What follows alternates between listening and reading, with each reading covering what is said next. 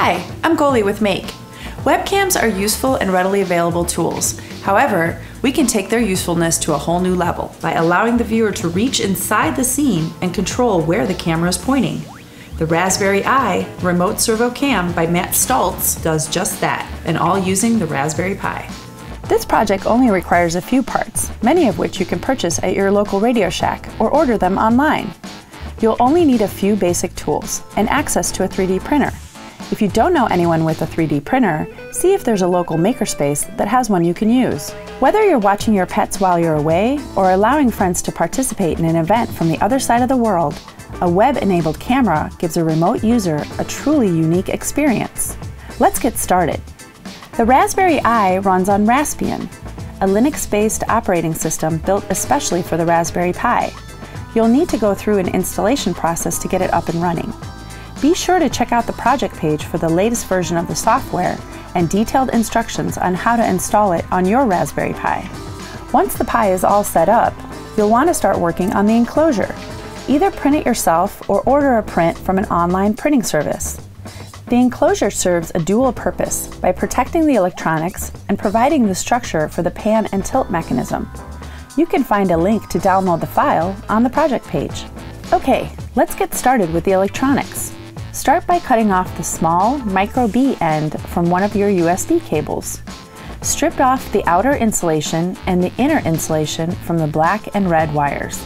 If you're unsure, you can use a multimeter to verify that these are the power and ground wires.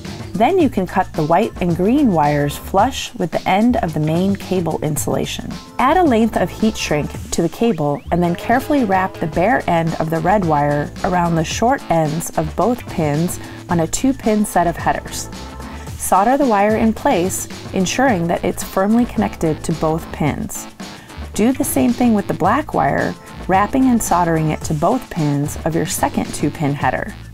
Add another piece of heat shrink to each 2-pin header and shrink them in place. Now you can add the servo to the rectangular hole on the top of the project case. Secure it in place with the screws provided with the servo. This is the pan motor. Next, run the wires from the second servo through the small rectangular hole in the top of the case, and then the modified USB cable through the circular hole on the side of the case. Now you can push the tilt servo into the hole on the pan arm and secure it in place with the provided screws. Plug the ground header pins into both servo connectors, making a connection to the brown wire from each servo. Plug the power header pins into the center connector, making a connection to the red wires. Use 2 jumper wires and plug one into each of the remaining holes on the servo connectors. Finally, connect the 2 jumper wires to the Raspberry Pi. The wire from the pan motor will plug into pin 23. The other wire from the tilt servo is plugged into pin 22. Now it's time to give it a test. Plug in your keyboard, mouse, and HDMI monitor so you can use the Pi. Then insert the SD card, the Ethernet cable, USB power cable, and then plug in both USB cables to the power supply. Your Pi should now boot up. Now we need to set the servos to their neutral position. You'll need to connect to the Raspberry Pi remotely. Head on over to the project page for detailed instructions on how to perform this procedure. When you're done, shut down your Pi. Now that the servos are zeroed, you can attach the arms. Start with the larger pan arm. Place it so the long side of the arm is running parallel with the long side of the case and the servo motor, on the same side as the USB and Ethernet ports on the Pi. Press the pan arm down onto the servo gear, then secure it with a small screw. Run a zip tie through the bottom holes of the tilt arm.